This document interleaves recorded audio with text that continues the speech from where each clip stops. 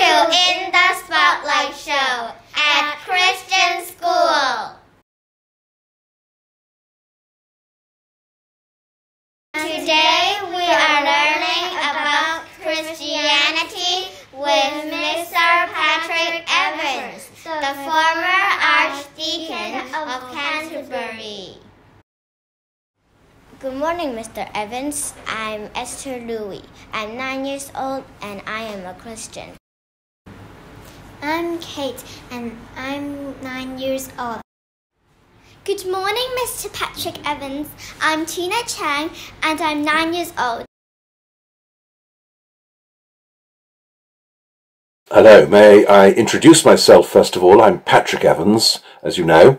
I'm a priest in the Church of England, and I'm so-called retired, but very active in local church and community where I live with my wife Jane and our Labrador Tiffy in a small town called Beaminster in the south of England, in the countryside and just 20 miles from the coast. Anyway, my last full-time ministry was as Archdeacon of Canterbury, working in 3 areas, but they were all linked. Firstly, a certain amount of time and work was with or on behalf of the Archbishop of Canterbury. And then secondly, with others, I had the oversight of the great cathedral in Canterbury, and also then with others, with the local bishops, I had a concern for looking after all the life of the many parishes in the diocese, in the area for which we had responsibility. So it was very busy, but very fulfilling and interesting.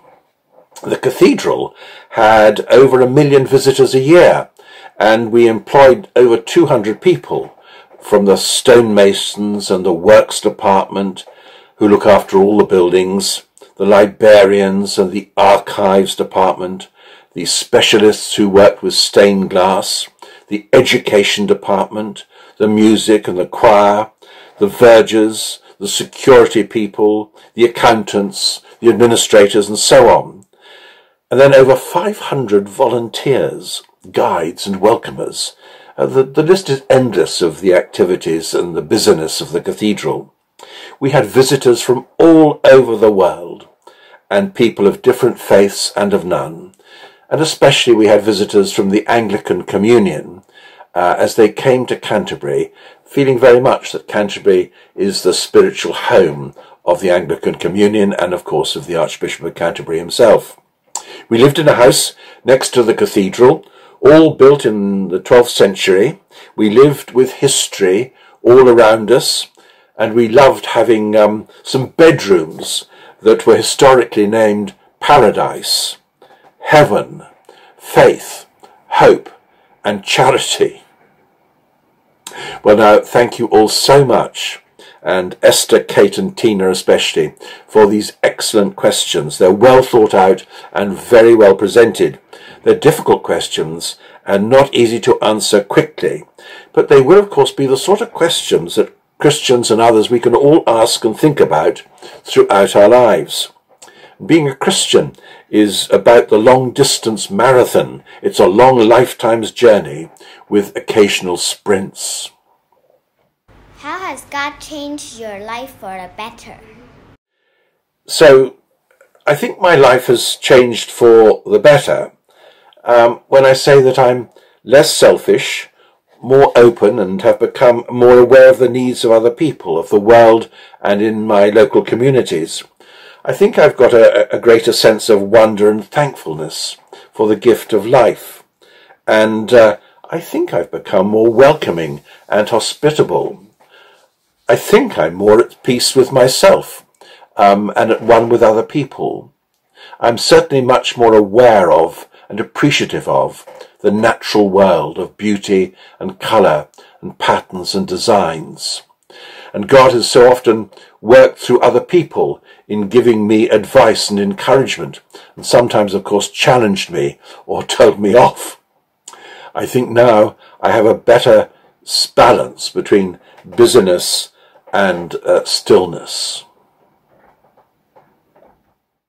When you feel angry or upset, sad or jealous, how does being a Christian help you manage your emotions?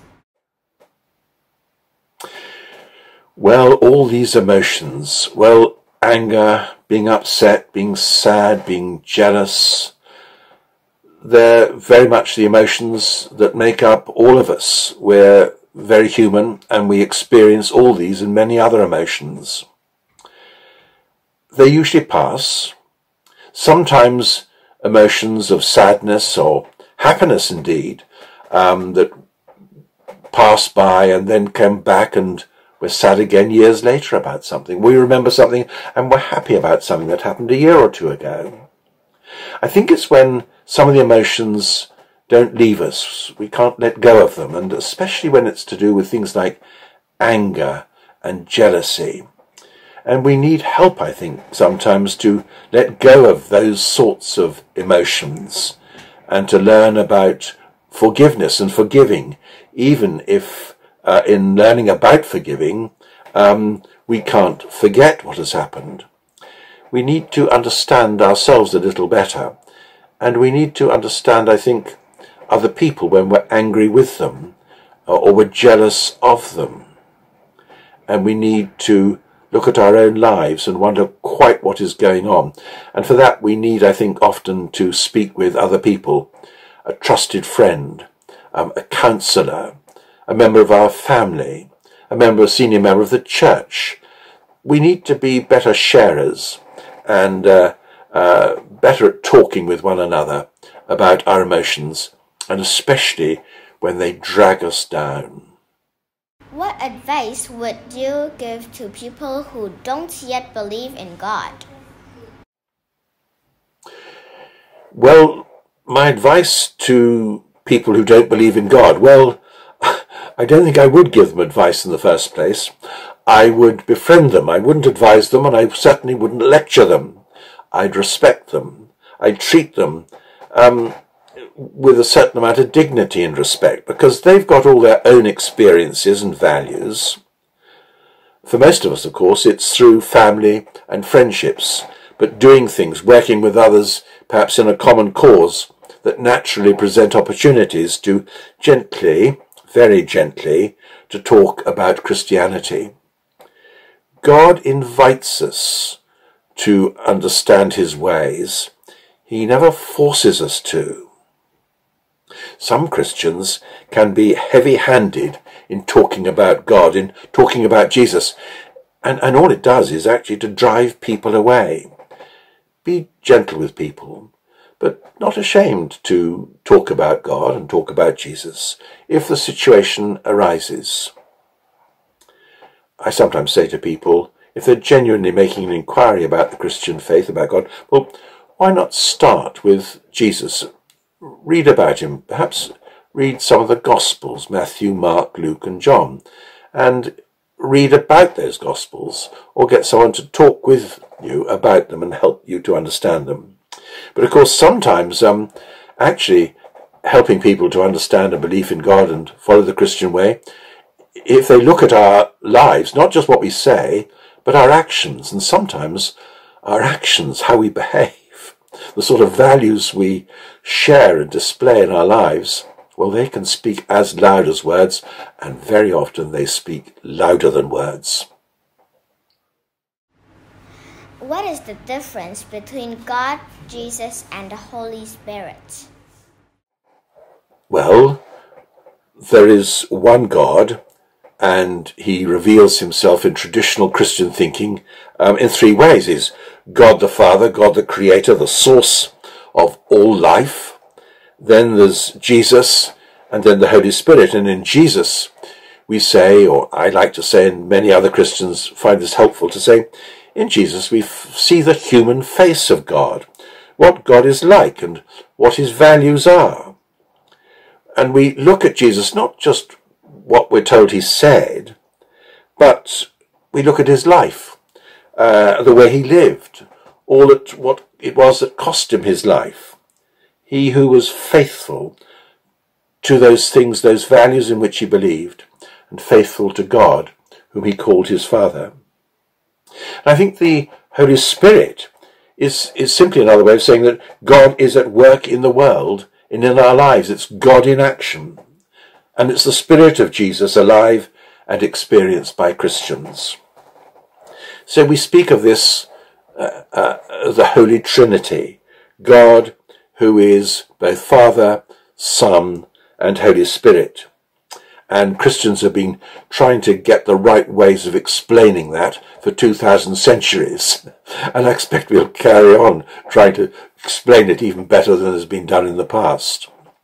But don't forget, God also, of course, speaks to us in different ways as well. He speaks to us through our conscience. He reveals himself and speaks to us through other people's words and through other people's actions. And he speaks to us in music, and he speaks to us in the creation around us. Why do I need to pray when God already knows the future and has a plan for us? Well, most of my prayers are thanksgiving prayers. Thankful for what has happened for this day and all my friends and my family and the simple things that I've appreciated during the last 24 hours or during the last week, sometimes during the last year. So it's the simple things that are so important to my living and enrich my life. And I'm very much a person of prayer, but certainly I do just notice that I'm more thankful in my praying than asking, funnily enough. But I think prayer is my complete response to God. And if I think and pray about the future, I'm simply talking to God and sharing with him my plans and worries and hopes. Sometimes just in my thinking, sometimes I may utter words that other people can hear or not hear. I'm not worried. Sometimes I am just there silently, quietly, and perhaps just listening in my conscience to him. My plans for the future, today, tomorrow, next year, they can change. And sometimes I might frustrate. And I want to learn more about Christian communities and how Christians help people. Well, of course, Christians, like others, want to change the world for the good, to put human dignity and respect for others, to value freedom. And people of other faiths and none want the same, more often than not. But Christians have a responsibility to, and feel it quite deeply, to safeguard and in every way to value and give voice to integrity and trust, honesty, truth, excellence, love, and hope, and to meet human needs as best we possibly can. We contribute, I think, by being faithful to these values, and then, of course, sharing in the life of society. For instance, voting nationally and locally for those who are going to represent us, who make great decisions about our lives. Investing time and resources in schools and colleges and charities. A high proportion of Christians are heavily involved in charitable work. Sharing our time and skills in local community ventures, hospitals and hospices, and trying to ensure that our churches are seen and used as far as possible as a resource for the community. Here, where I live, our church hosts concerts and organ recitals. It's open daily for visitors who want to explore its history. Some people who come in to pray and have some peace and quiet. We have a mother and toddlers group and a meeting place for coffee, and so on. And some churches are also used daily for community meals and craft workshops. And one of our churches has a badminton court in part of the building. So it's a question of us being involved in the life of society and ensuring that our buildings and our communities are fully involved.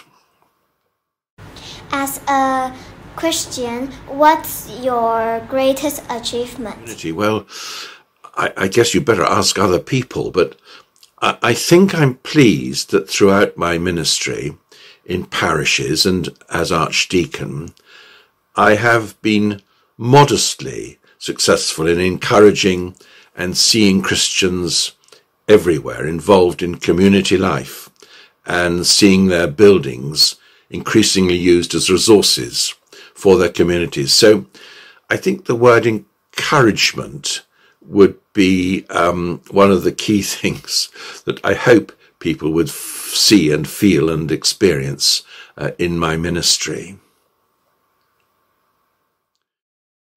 When you pray, what do you pray about? Praying. What do I pray about? Praying for people I don't know. Well, I do pray for everyone. At the moment, I'm praying especially for the peoples of Ukraine, and indeed at the moment for everyone who's affected by COVID, and especially, of course, for yourselves in Hong Kong. And every Sunday I pray for other nations in the world and their leaders and people I don't know, suffering through war or persecution, hunger or no health and no education. I pray for other people I know and activities and plans. I don't know exactly what my prayer does for them, but people are encouraged, or tell me that they're encouraged, to know that others are thinking and praying for them. And certainly I feel that when I hear that people have prayed for me. Of course, the answer really to some of my prayers is usually thrown back to me to do something about what I'm praying about that person or those needs. And then I wonder, for a Christian, what, if any, is the difference between praying and thinking? So yet again, the big question is, what is prayer? And how would you describe God? I knew, and indeed still know, a Christian woman who was and is still a dancer, a very accomplished dancer. And she always said that her dancing was her prayer. You might like to think about that. How can I be a better Christian every day? What can I do to make the world a better place? Being a better Christian every day, I suppose trying to recognize some of my failings, finding those moments when I might be more thoughtful, asking myself, there's a tag, WWJD, which is used by Christians in some parts of the world, WWJD, what would Jesus do? And some people apply that. But I think it's about every little step matters. And so one small and easy thing to make the world a better place, well, it may be meeting the particular needs of the particular day. It may be a kind word. It may be a very helpful deed. It might actually be to be quiet and to be silent, to listen in a very, very noisy world, and by the same token, to be still in a very, very busy world. We all want justice and peace and well-being and hope for people throughout the world. But you know, this can only come about through, I think, 1,000 and more small actions in daily life. We're really, I think, called to be not blinding lights in the world. We're called to be candle lights for the world. And the thought of millions, hundreds of millions of little candles lighting up the world always appeals to me. You see, not many of us are going to be the big lights in the world. Not many of us are going to be the leaders of the great nations. Not many of us are going to walk the world stage. But it's important that if we do, we can make a contribution to the well-being of the world. But all of us, actually, are going to be living within our communities or families. We'll be engaged in places of work or school or our sports club or our other leisure activities. And that's, I think, where we can make a difference. And it'll be small things, almost routine things sometimes, but thinking about them and actually doing them. It'll be about, I think, the greatness of small actions. Think about that. The greatness of small actions. Think about this too. A different way of putting it. The significance of what appears to be insignificant. So it's about doing small things, a day at a time, a minute at a minute, doing them in the best possible way one can. And again, it may be actions, but it may also be about words.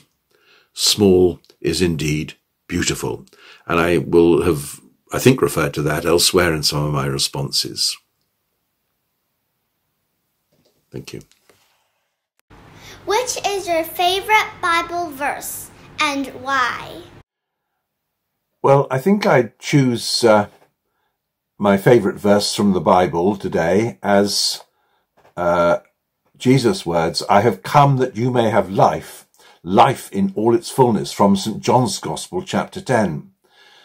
And it's of positive encouragement. It makes the fullest use of your life. Embrace life with all its ups and downs and everything to look forward to, and I will be with you.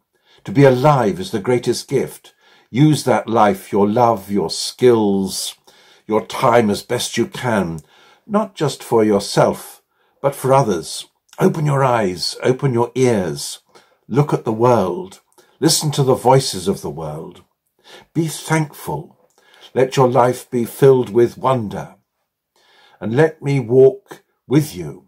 I am beside you to support you, ahead of you to lead the way, and behind you to help you when you're struggling.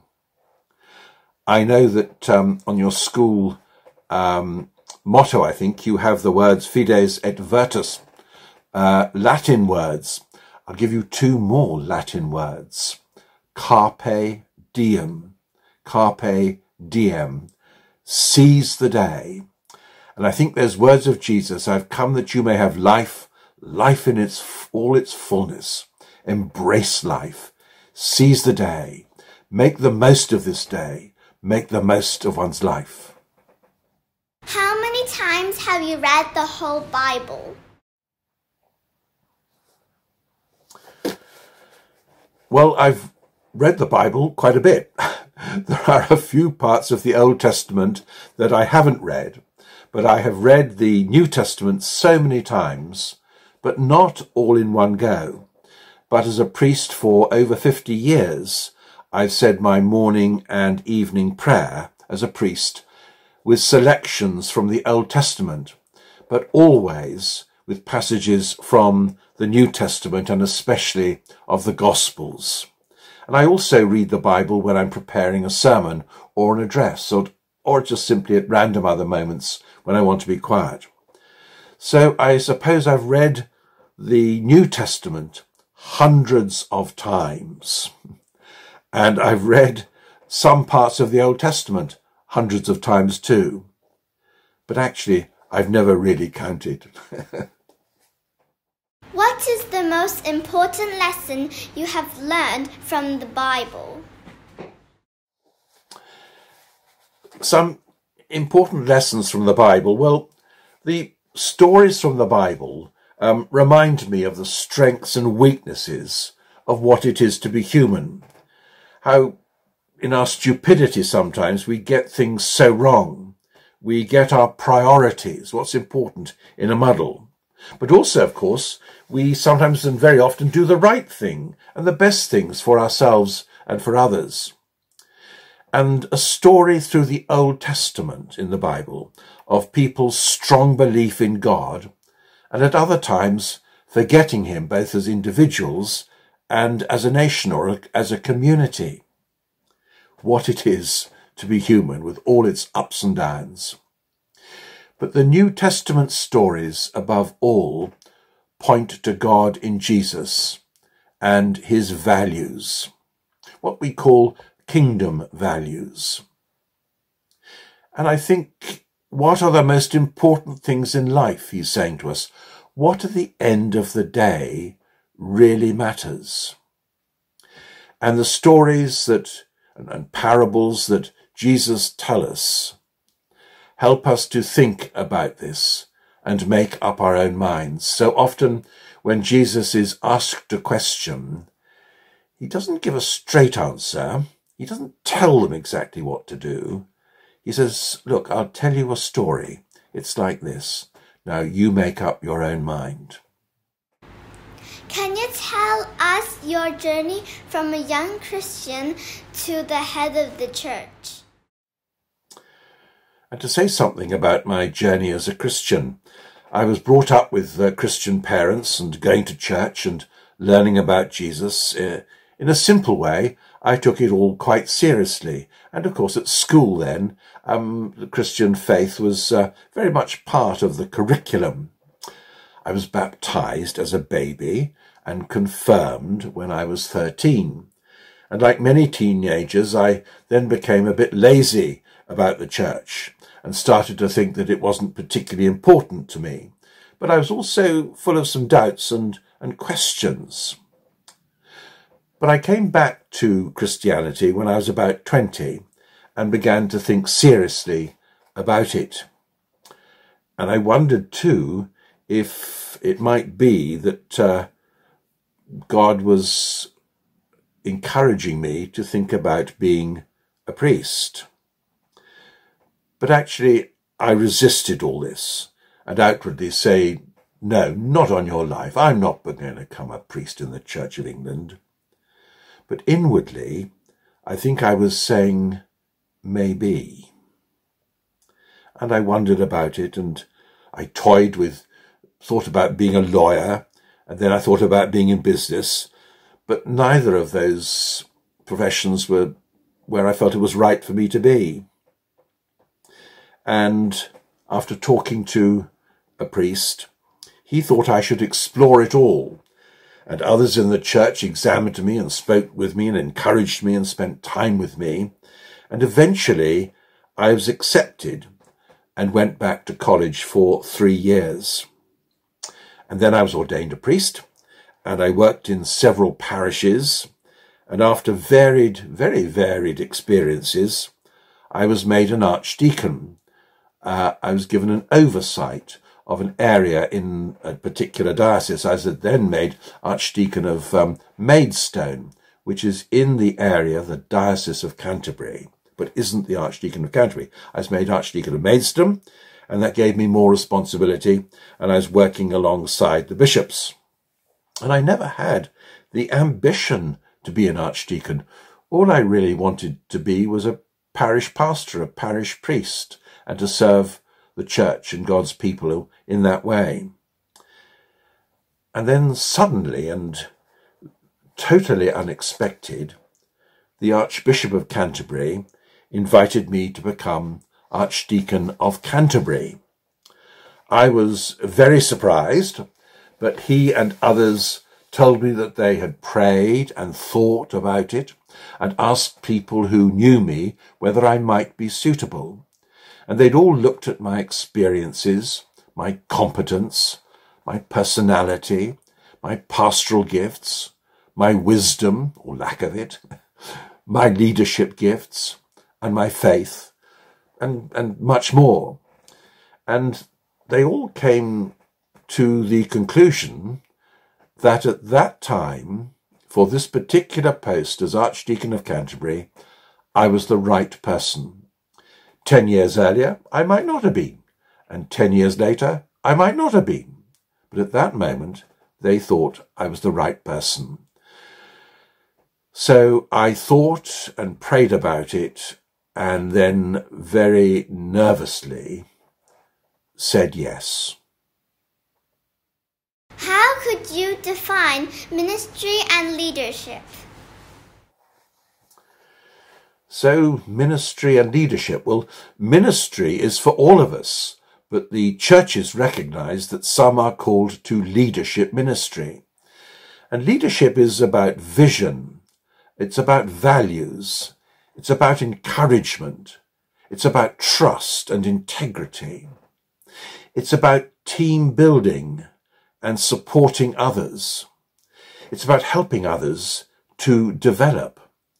It's being prepared to take tough decisions. It's about being prepared to stand back and sometimes look at the big picture.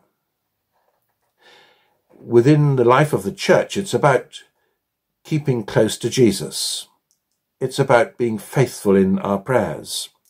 It's about reading the Bible, being open to the story and experiences of the church over the centuries, but also looking to the future and seeking the best ways to build the kingdom. It's about a servant ministry. To lead is to serve, and to serve is to lead.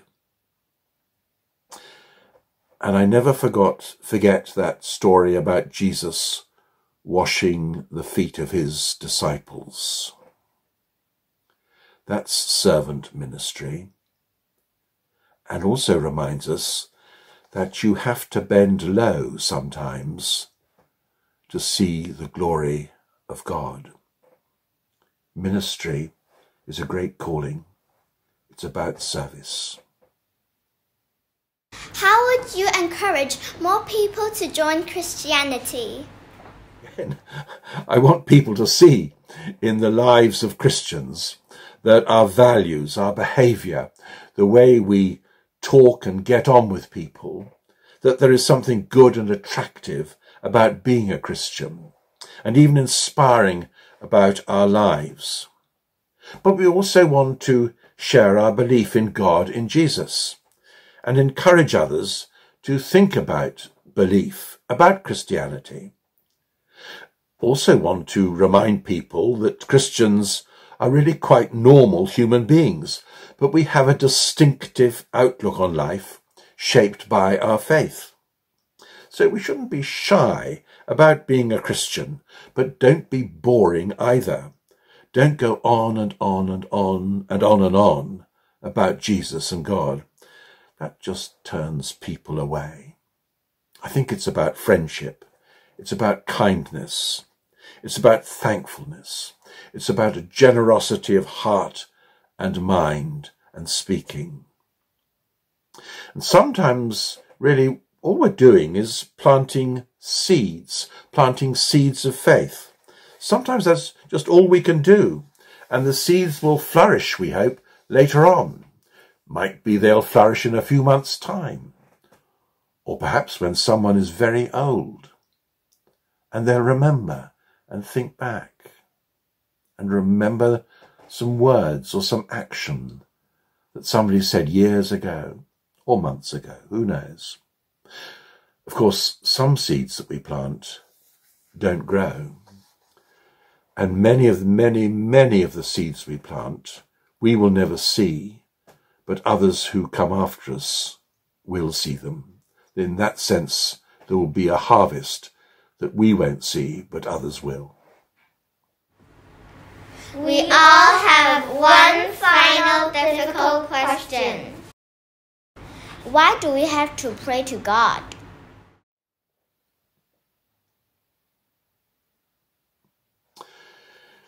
Well, these three final questions. Well, about prayer and praying to God. Well, we don't have to pray to God. Nobody, and certainly not God, orders us to pray. But Christians for over 2,000 years, in every part of the world, of every background, Christians have found that they want to pray, that in a sense they feel they need to talk to God, to listen to his voice speaking to them and to us through our conscience, and in our questions too, in our doubts deep within us. We often need to see doubt as a friend, not always as an enemy to be overcome. Sometimes faith will grow through our doubts and our thinking about things. But often in these prayers, it's better to just be still and quiet. Perhaps to think of a story or the words of Jesus, even just for a few minutes. Be thankful, and if you don't know what to say, thank you will probably be sufficient. Why hasn't God created human life on other planets? Well, Human life on other planets. Wow. Well, of course, we're still exploring the universe, and there may be surprises ahead. I bet there will be. Who knows what life may be beyond the planet Earth? There are many surprises ahead, and we believe in a God of surprises. We need explorers, the oceans, the universe. So life on Earth is sustainable so far, but climate changes and plastics and all the rest of it, and so much more, may yet ruin Earth for future generations. So, okay, at the moment may be, but we're in a time perhaps of crisis. What the future of the universe will be, let alone planet Earth, who knows? So thank God for scientists and explorers. We need, you know, to be open to the future. There are some words of the playwright Shakespeare, whom you will meet, I expect, in school, I expect before long, a great playwright in England. And some of his words are inscribed over the entrance to the National Archives, that's the Historical Records Building in Washington, in the United States. And Shakespeare wrote, "What's past is prologue." That's written over the entrance to the National Archives. What's past is prologue. What he's saying is, what has happened is only the start. What's happened in the past is just the beginning. We may still be in the kindergarten or adolescence of Christianity and even of the universe. Perhaps we need to see things differently. I'm almost 80 years young. How young are you? There's so much ahead of us. Who knows what God has in store and to surprise us in the future. How do you know God is real? Well, God and Jesus are real to me. I feel, I believe, the gift of faith that God is real, and I experience him in my life.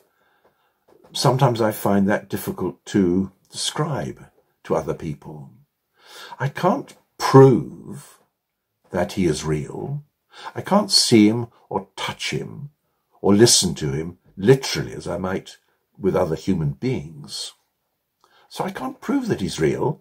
I could argue and debate with others how real God is or the reality of God, but even that debate only takes us so far. But he is real to me, and he has been and is real to millions of Christians in history and all over the world now.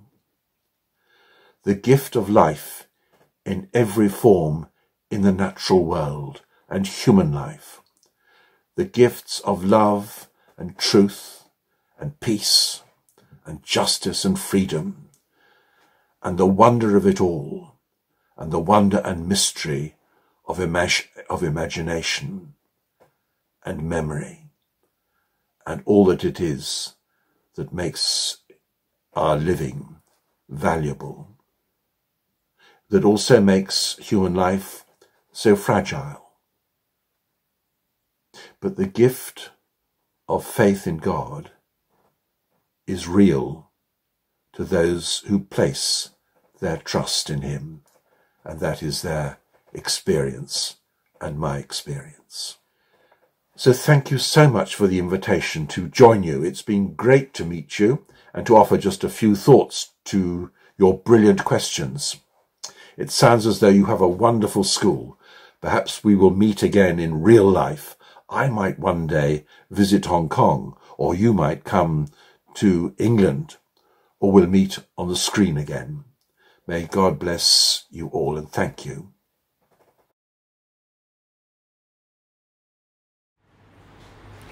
Thanks so much for your time today and enjoy Spotlight Show. It's been really helpful, and we hope to inspire a new generation of Christians that contribute our community and make society a better place. Best wishes and God bless.